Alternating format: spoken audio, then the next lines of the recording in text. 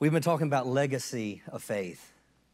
You know, things that I've learned through the years from Dr. Savelle. We are heritage of faith. And faith is our victory that causes us to overcome in this world. And so we've been just going at this week in and week out, and just being built up in the Word. And so the last couple of weeks we talked about staying in faith is about staying in praise. Because remember, this is a year of progressing, advancing, experiencing promotion, and seeing our highest expectation fulfilled. Can you say that with me? 2024 is progressing, advancing, experiencing promotion, and seeing your highest expectation fulfilled. But Darceville gave us a warning. He said there's three things that we need to be on guard with. One, he said, stay in faith. How many people you could say in the first half of this year that you've received some things, or there's some things that have come about that you're to say, Pastor, I needed that word because I've had to stay in faith. I don't know about you, but I've had to stay in faith. Then one of the other words was remain focused. Have you had to stay focused, right? And then the last one was don't be distracted by the enemy. Distractions are happening all around us and will continue to happen around us, but what we have to do is we have to stay in faith. And we've been talking about that. In the last couple of weeks, we talked about staying in praise. Now, I want to read a quote from one of Dr. Savelle's books, and it's in his book called The Nature of Faith. And he talks about 7 characteristics of faith, and I'm not going to go through all those right now, but this is in the chapter about faith rejoices. He says, rejoice before you see the manifestation with your natural eye. The moment you pray, start praising God. Then stay in praise and thanksgiving. The stronger you get in faith, the stronger you should get into praise and thanksgiving. Meaning as your faith grows, also your praise and thanksgiving should grow. Your praise and thanksgiving should grow. If you have your Bible, let's turn to Philippians chapter 4, and we'll get here in just a moment.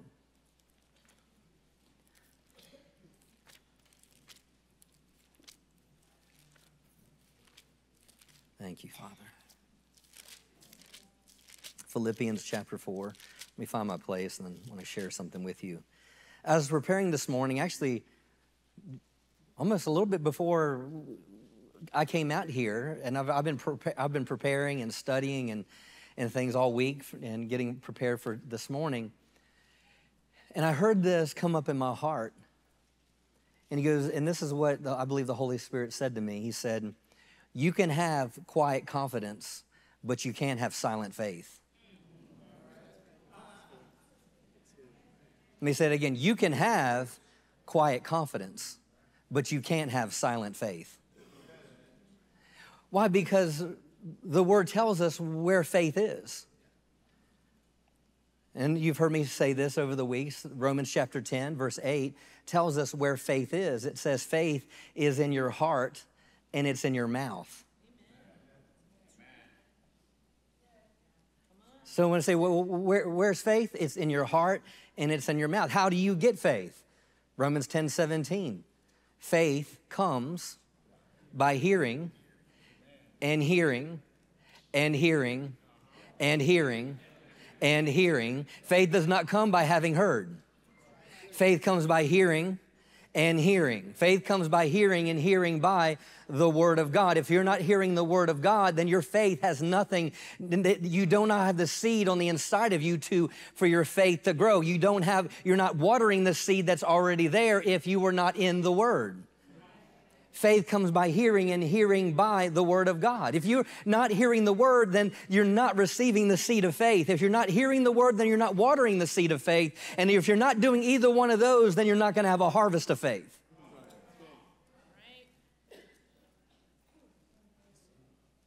Faith is in our heart, in our mouth.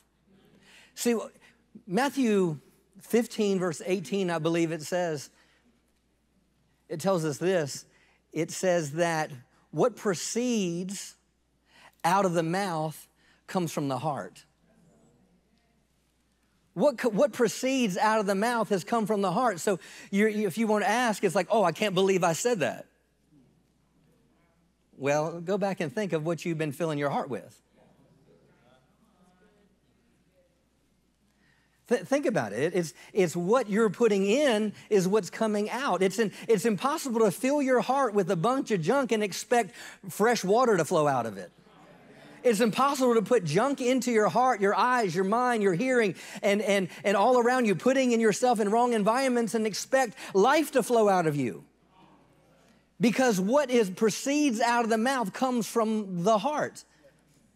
If you are filled with fear, if fear is the most dominant thing that's going on, spiritual force that's going on the inside of you, then the only thing that you'll release is negative. You'll release confusion. You'll release complaining. You'll release death. You'll release anger. You'll release all sorts of things depending on what your heart is filled with. But if you're releasing blessing, then that lets me know your heart is filled with the Word of God. And James tells us, I wasn't planning to go in this direction, but James tells us that our tongue is like a rudder of a ship.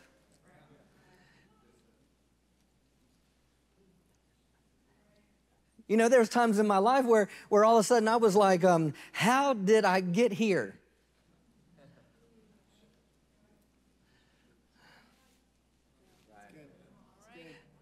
Now, it started here. It was my thoughts. But my thoughts end up turning into decisions, and my decisions end up going this direction. But ultimately, in the whole process, I'm coming to agreement with something, and I'm speaking things. Yeah. Coming to agreement with what other people have spoken over you. You'll never amount to anything. Yeah.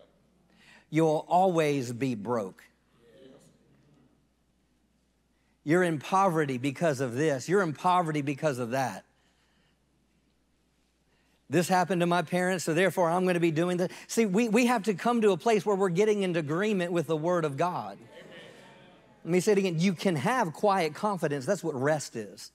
But you can't have silent faith. And so when we're talking about staying in faith and staying in praise, there's another aspect of praise that I want to deal with today. And let's look at this in Philippians chapter 4.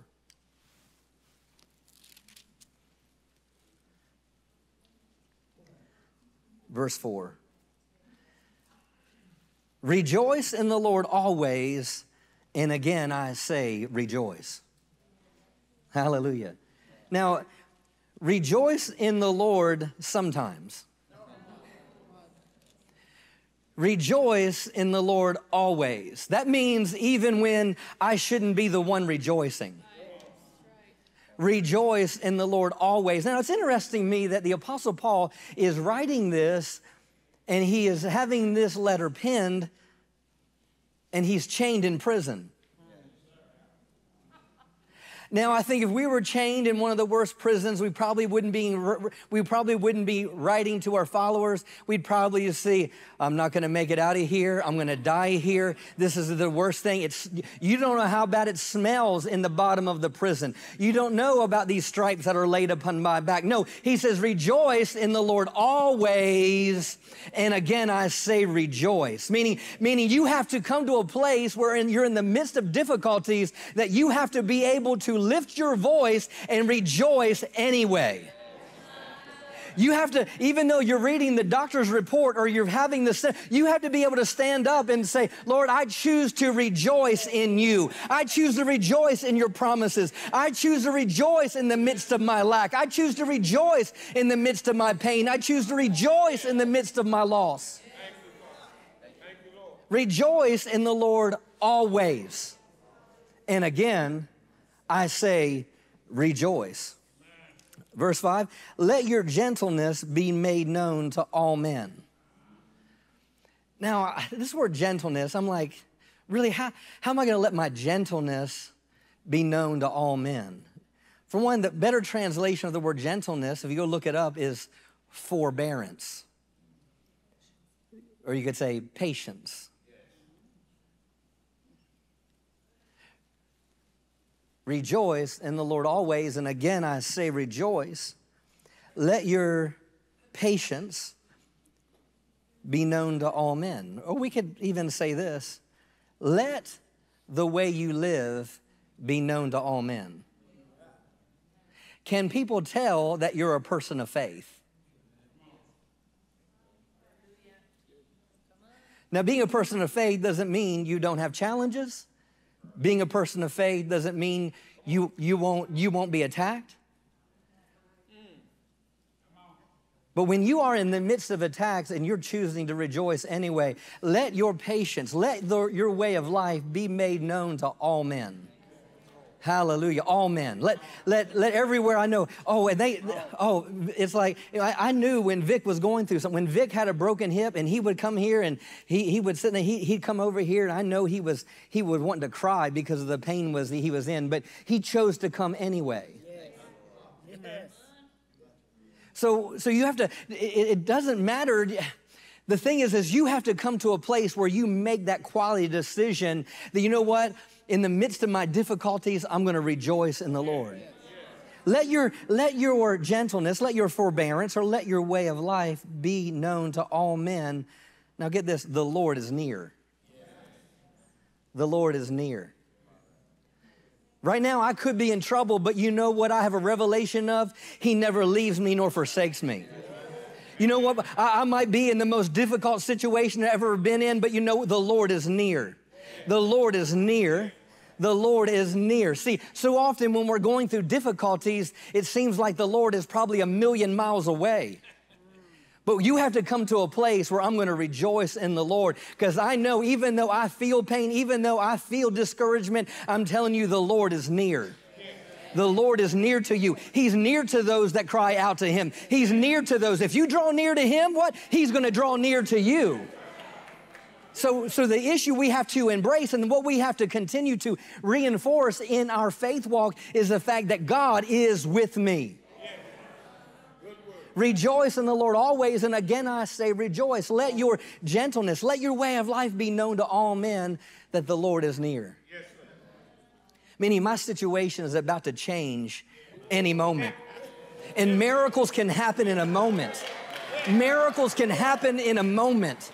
You know what a miracle is? A miracle is when the divine intersects with the ordinary and removes every limitation. Think about that. A miracle is when the divine intersects with the ordinary and removes every limitation.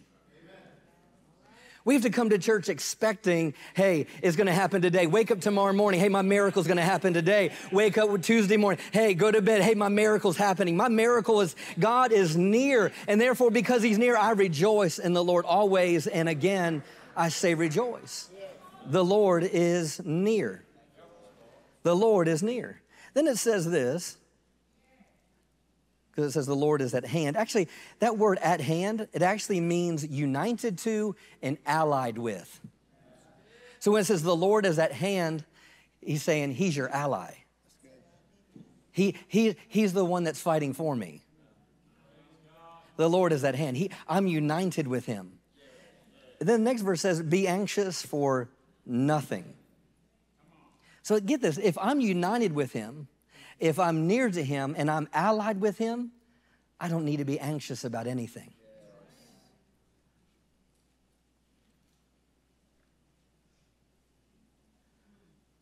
I don't be anxious about anything. Why? He's my ally. He's got my back. He's my benefactor. If He's my benefactor, it means He's the one that always gives me the advantage. Be anxious for nothing, but in everything. And everything in the Greek means everything. Be anxious for nothing, but in everything, in every season, in every situation, in every circumstance. That's what everything means. Every situation, every circumstance. Be anxious for nothing, but in everything by prayer. What is prayer? Prayer is my communion with God. Prayer is my submission to God. Prayer is my worship to God. Prayer is my praise to God. Prayer is the one who is the fact, it's me getting hooked up with Him. Another definition for prayer is to have joint interests. In everything, by prayer and supplication with. It's not just praying, but it's with something. It's with thanksgiving. With thanksgiving. Be anxious for nothing, but in everything by prayer and supplication with thanksgiving, let your request be made known unto God. It's not just asking God for something, but there's something that's flowing out of my communion with God, and it is with thanksgiving. Amen. So my connection, what constantly flows out of my mouth is, thank you, Lord. Thank you, Lord. Thank you, Lord. If you're into titles, the title today is, I say thank you, Lord. When, you know, there's times I've gone through this, even in recent times where things would be kind of like confusing or how, Lord, how is this going to be? And I would just say, I thank you, Lord. I thank you. Not as a religious thing, but in my attitude that God is near. I thank you, Lord. I thank you, Lord. You said in everything in prayer and supplication with thanksgiving, make your requests made known unto him. And it says what? The peace of God, the peace of God that surpasses all understanding will guard your hearts and minds through Christ Jesus. See, there's something about this thanksgiving. It creates a peace. It creates a garrison. It creates a guard around my where? Heart. And where is faith? In my heart. What does thanksgiving do? It's protecting my heart.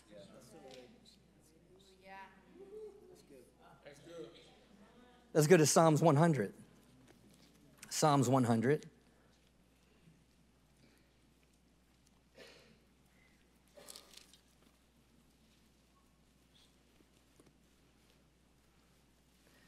Verse 1 says, make a joyful shout to the Lord, all you lands. Serve the Lord with gladness. Come before his presence with singing. Now think about it. Make a joyful shout to the Lord, all ye lands. Serve the Lord with gladness. Come before his presence with singing. That sounds like rejoice to me. Doesn't it? If we were to see a definition, or what does rejoicing look like? I'd say, make a joyful shout to the Lord, all ye lands. Serve the Lord with gladness. Come before his presence with singing. It kind of sounds like what Paul said, rejoice in the Lord. And again, I say rejoice. Amen. Then the next verse says, know that the Lord, he is God. It is he who has made us and not we ourselves. We are his people and the sheep of his pasture. That sounds like the Lord is near. So I was going through this. I just saw Paul in Philippians chapter 4 in Psalms 100. Because then he says this, enter into his gates with thanksgiving and come into his courts with praise. You see, what does thanksgiving do in my prayer life? It gives me access. Enter his gates with thanksgiving and come into his courts with praise. You want to get into God's presence? Enter his gates with thanksgiving and come into his courts with praise. You want to enter into the presence of the one who can do impossible things? Enter his gates in thanksgiving and come into his courts with praise. You say, well, Pastor, you don't know what's going on in my business. You don't know what I'm facing right now. Enter his gates with thanksgiving and come into his courts with praise. Enter his gates in thanksgiving and come into his courts with praise. Well, Pastor, you don't know what report I heard from the doctor. Enter his gates with thanksgiving and come into his courts with praise. You don't know what's going on in my marriage. Enter his gates with thanksgiving and come into his courts with praise. Hallelujah. See, you've done it by yourself too long anyway. You need to let him take control. And how you do it is through a life of faith. And what does a life of faith look like? It's when I stay in praise, and part of that is staying in a position of thanksgiving. I'm thankful, I'm thankful, I'm thankful. I'm thankful. I'm thankful. I'm thankful. Thanks be to God. Thanks be to God who always causes me to triumph. Thanks be to God who always causes me to triumph. Hallelujah. Hallelujah. Enter his gates with thanksgiving. Hallelujah. I thank you. I thank you, Lord. I thank you, Lord. Hallelujah. I thank you, Lord. Hallelujah. I thank you, Lord. Hallelujah. Hallelujah. I thank you, Lord. Enter his gates with thanksgiving and come into his courts with praise. Hallelujah. Hallelujah. Thank you, Father. Oh, we praise you, Lord. We're so grateful. We're so thankful. We bless your name in this place today. Hallelujah. We're thankful. Hallelujah. We're thankful that you have made us and we have not made ourselves. We're thankful. Hallelujah. Enter his gates with thanksgiving and come into his courts with praise. Hallelujah. Then it says this, be thankful to him. It says again, enter his gates with thanksgiving, come into his courts with praise, and it says, be thankful to him and bless his name. And bless his name. Now, I want to give you a great picture in how the Hebrew gives us a picture of the word bless. Yes, it is something with our words, but actually the word bless means to adore with a surrendered knee. Adore him with a bended knee. It's about submitting to him. Enter his gates with thanksgiving and come into his courts with praise. Be thankful to him. And what? Bless his name. Bless his name. Bless his name. Hallelujah. Hallelujah. Bless his name. Meaning right now, Lord, I've got a situation I can't handle, but I'm thankful. I'm going to be thankful to you and I'm going to bless your name. Hallelujah. You are my provider. You're my healer. Oh, I bring my life. I bring the situation. You are the one that restores me. Oh, I'm thankful for you. You're the one that makes all things new. You're the one that redeems the time. You are the one, hallelujah, that perfect that which concerns me. You are my sanctifier. You have set me apart. Hallelujah. Thank you that you have taken me out of darkness and brought me into your marvelous light. Thank you that you are my healer. You're my shepherd. Hallelujah. So as I'm thankful to him, hallelujah, I'm just surrendering to all that he is. I'm surrendering to his ability. I'm surrendering to his power. Hallelujah. Hallelujah. Hallelujah. Thankful.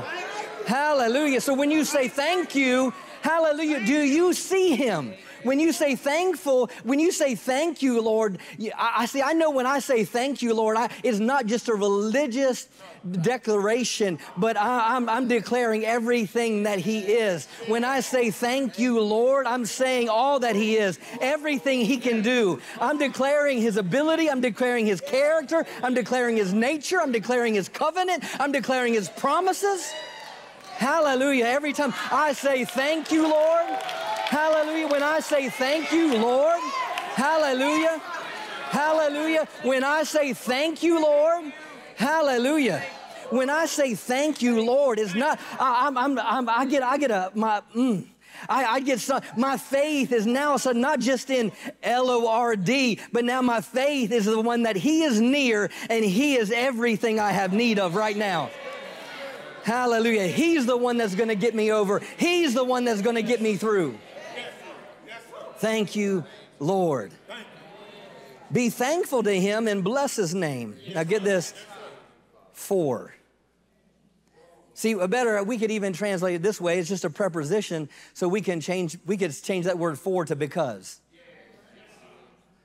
So why am I going to thank him and bless his name? Because the Lord is good. Hallelujah. I'm going to thank him. Why? Because he's good. Because he's good. Because he's good. Hallelujah. Because he's good. Hallelujah. And his goodness, we can't compare his goodness to man's goodness. Don't try to put God in your understanding of a picture of a natural father. Because you may have had an amazing father or may have not had a good father, but either way, who God is can't compare to any natural being. Now, that father can be a great description of, a great part of, but I'm telling you, he's still so much better. I thank him and bless his name because he's good. Because his mercy is everlasting. Hallelujah. You'll never come to the end of his love for you. His mercies are new every morning. His mercies are everlasting. Hallelujah. Why do I thank him? Why do I come into his gates with thanksgiving? Why do I come in courts with praise? Because he's good. Hallelujah. Because he's good. Because mercy is everlasting. And then the next one it says, because his truth endures. That's not the right definition for the word true. Go look it up in 26 other different translations. If you look up this word in the Hebrew, the word means steadfast and faithful. He's steadfast. Another one, he's firm. He's faithful. Why do I come into his gates with thanksgiving? Because he's good. Because his mercy is everlasting, and his faithfulness endures. Go to Colossians chapter 2. Faith. Now, I can have a quiet confidence, but I can't have a silent faith. Thanksgiving will be connected to a life of faith.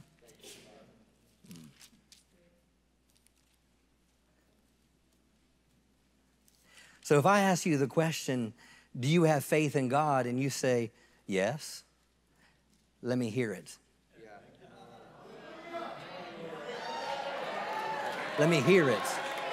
Because you can't have a silent faith. Well, Pastor, I'm just a quiet personality. We'll get that in a minute. So those are Colossians. And get ahead of myself. Or I should say, get ahead of the Holy Spirit here. Colossians 2,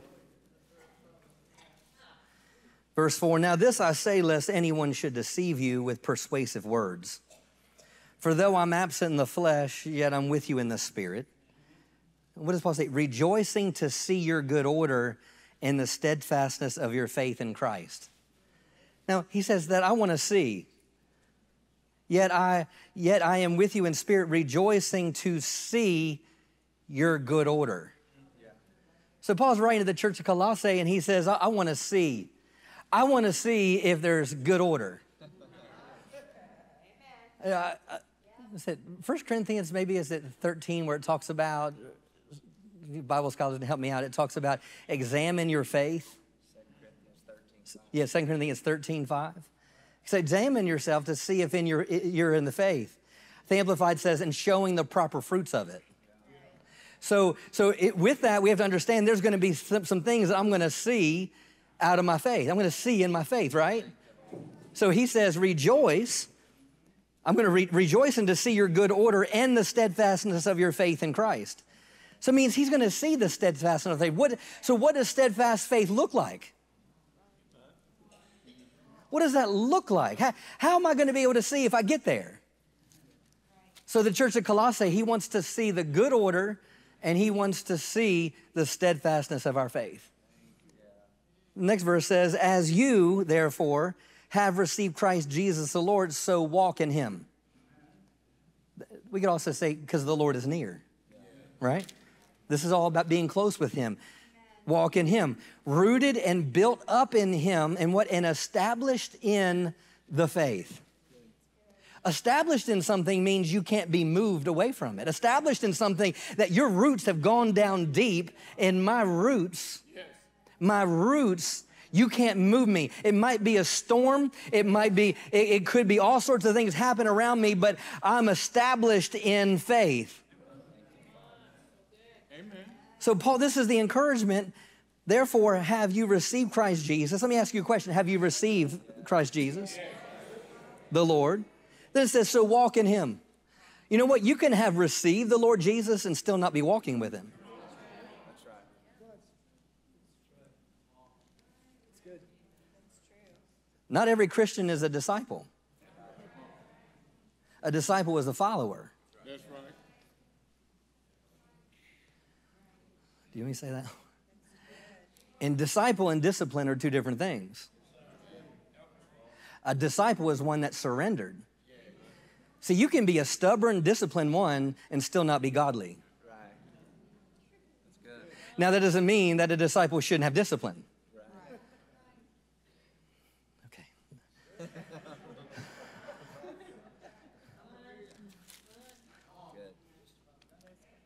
Walk in him. Better stick to the word here. Rooted and built up in him, established in the faith, what? As you have been taught. See, this was the good order he's referring to. Established in the faith as you have been taught, abounding in it. So what's the it? Faith. How can I tell if we're abounding in faith? How can I tell if we're abounding in it? Because we're talking about being established in the faith, right? That he goes walking, it says, walk in him, rooted and built up him, and established in the faith as you have been taught, abounding in it. So abounding in faith, then it says what? With thanksgiving. How do I know I'm in a place where faith is abounding in my life? You'll be able to hear my thanksgiving. And maybe your thanksgiving will come in a form of a seed. Maybe your thanksgiving will come into a form of a dance. Maybe your thanksgiving will come in a force of serving. Maybe your thanksgiving might come from different areas, but understanding that when I'm abounding in it, established in the faith, is going to be with thanksgiving. Thanksgiving releases the supernatural.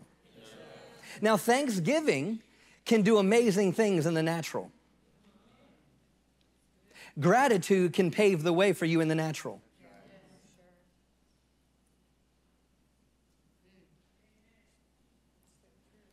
I wrote this quote down, and I didn't know if I was going to share it or not, but it's by John Maxwell. It says, gratitude unlocks the fullness of life.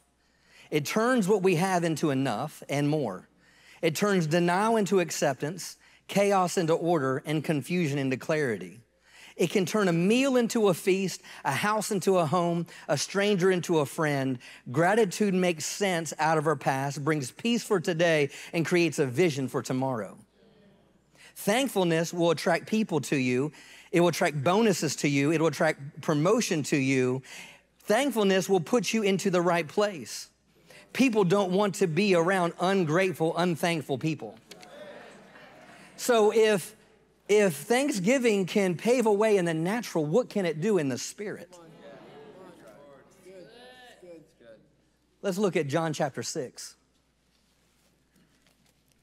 John chapter 6.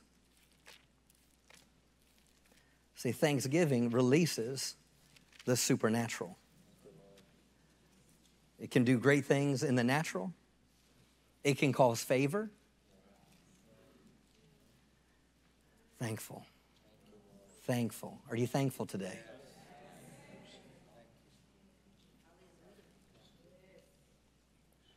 Thank you, Father. I'm in Romans 6. That's not going to work right now. There's some great stuff in Romans 6, but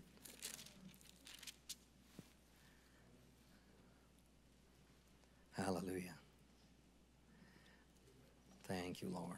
Let's look at verse 8. It says, one of his disciples, Andrew, Simon Peter's brother, speaking of Jesus here, said to him, there is a lad here who has 5 barley loaves and 2 small fish. But what are they among so many? Then Jesus said, make the people sit down. Jesus was an organizer. Jesus was an administrator. It says, now there was much grass in the place. So the men sat down in number, about 5,000. And Jesus took the loaves. And when he had given thanks, he distributed them to the disciples, and the disciples to those sitting down. I think it's in Luke 9 and Matthew 14 tell the same story. And I love how in the wording in there it says, and Jesus looking up. And Jesus looking up. And he said, I thank you. You see, his faith was connected into the provider. And he's looking up and he's saying, Father, I thank you.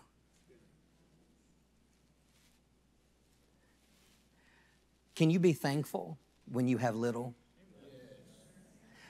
Most of the time we complain when we have little. Amen. Amen. But can we be thankful with little? Because when Jesus had little, through the power of thanksgiving, what was little now became much. Yes, yes. Well, Pastor, one day, I want to be able to tithe $500 a week. But start with $5. What's your tithe now? Just start there. Just start there. You're like, well, I don't know if I could do 10. Start with 1%. Start somewhere. Can you be thankful? Faith. We grow from faith to faith. It's a process. It's a process.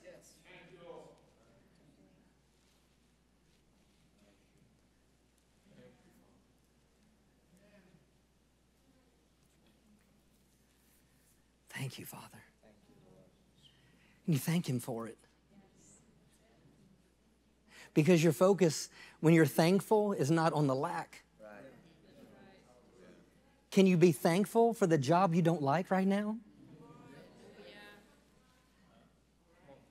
Can you thank Him for the salary that you have that may not be enough right now? Can you thank Him for it?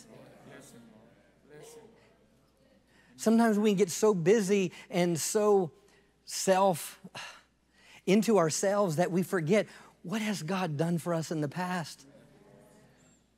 Lord, even when I've messed up, Lord, thank you, Lord. I mean, I could have experienced that. I could have experienced this as a child. I could have gone through that. So the thing is we have to stop magnifying the natural and what we see. And let's start tapping into the faith that's down on the inside of us. And what are you believing Him for? But can you be thankful? Can you be thankful for the car that you have now? And instead of you complaining about your spouse, can you be thankful for them first? Can we be thankful what God has given us? Can we be thankful? That's good. That's good. Because it's when we release the thanksgiving, then all of a sudden what was little, what was insignificant, what was broken, what was not enough, couldn't feed enough people, all of a sudden now became so much that there was 12 baskets left over. Yeah.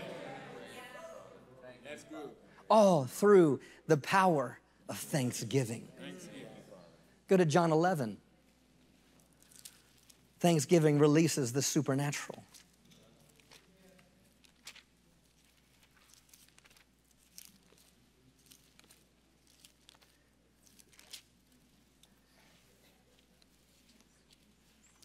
Well, you may not like me right now, but be thankful for your pastors. Be thankful for Pastor Annette. Be thankful. You're like, I don't know about that church. Be thankful. Be thankful. Be thankful. I mean, when I first came to Heritage, I didn't want to come to Heritage. It's not because, I was working for the ministry at the time. It was just I had some connections with other people, and I didn't want to let those connections go. And all of a sudden, the Holy Spirit told me, He goes, Justin, for you, church isn't about your choice, it's about your calling. That's right. That's good. So when I got here, I got thankful. Yes, thank you, Lord. There you go. And it's amazing where thankfulness will take you from the sound booth to the pulpit. From the 3 to 5 year olds to having an office. Thankfulness, thankfulness, thankfulness. It unlocks amazing things. John 11. Verse 38 says, Then Jesus, again groaning in Himself, came to the tomb. It was a cave, and a stone lay against it. And Jesus said, Take away the stone. And Martha, the sister of him who was dead, said to Him, Lord, by this time there's a stench, for he has been dead 4 days.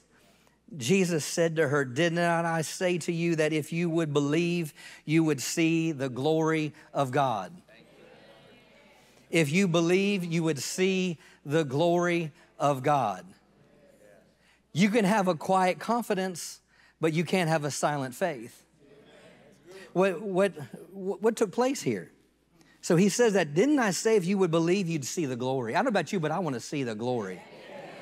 I've seen the glory of God. I've felt the glory of God, but I believe He's coming back for a glorious church without spot or without wrinkle. And if it's glory, glory means glory, and us just means full of.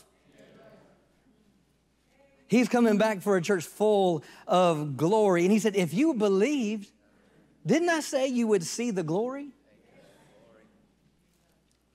See, we're about to see the glory. We're about to see the glory in this chapter. Because what Jesus believed, they might have doubted, but Jesus was believing. Jesus was believing to see the glory of God. Hallelujah.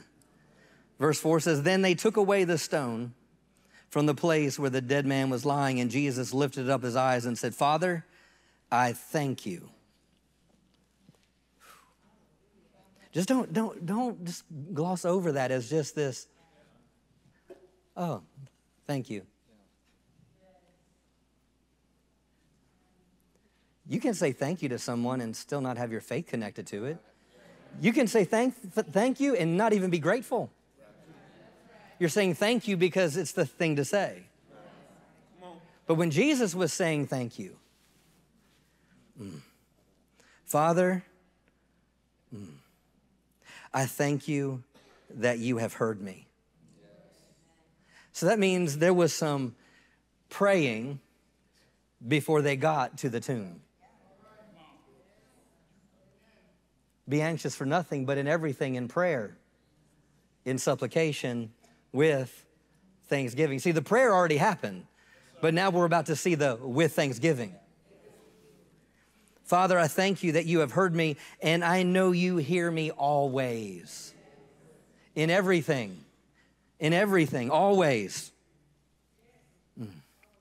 And I know you hear me always, but because of this people who are standing by, I said this, that they may believe that you sent me. Now, when he said these things, he cried out with a loud voice, Lazarus, come forth. And he who died came out bound hand and foot with grave clothes, and his face was wrapped in a cloth. And Jesus said to him, loose him and let him go. If you had just believed, you would see the glory of God. I believe when Jesus lifted up, because Jesus believed, and when he released thanksgiving, the glory of God went in and raised a dead man up. Thanksgiving releases the supernatural. Stay in faith is to stay in praise. To stay in faith is also to stay in thanksgiving. Let me close with this. Hebrews chapter 13.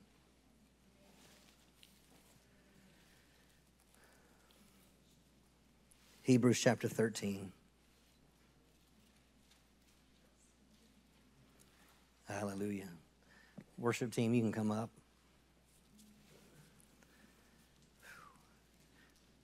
Let me close with this thought concerning Thanksgiving. Thanksgiving is a choice.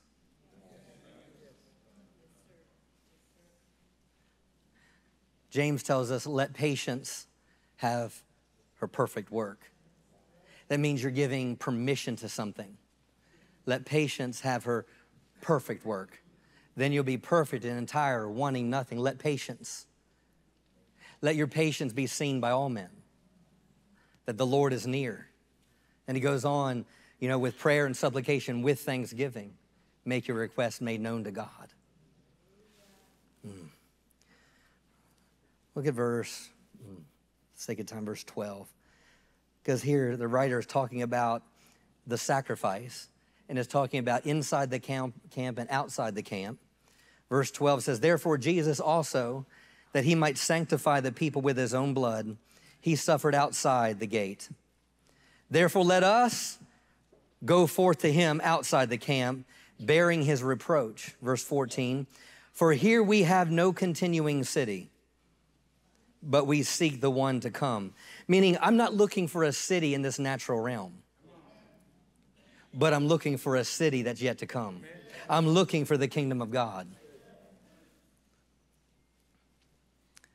Hallelujah. But we seek the one to come. Verse 15, therefore by him let us continually offer the sacrifices of praise to God.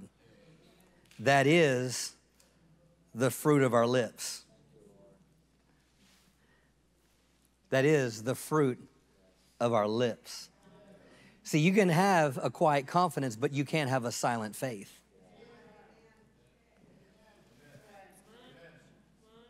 Hallelujah.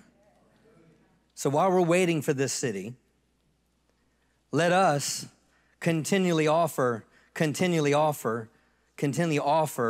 the sacrifice of praise to God. That is the fruit of our lips. It even tells us what the fruit of the lips are. Giving thanks to his name. It even tells us what should we be saying?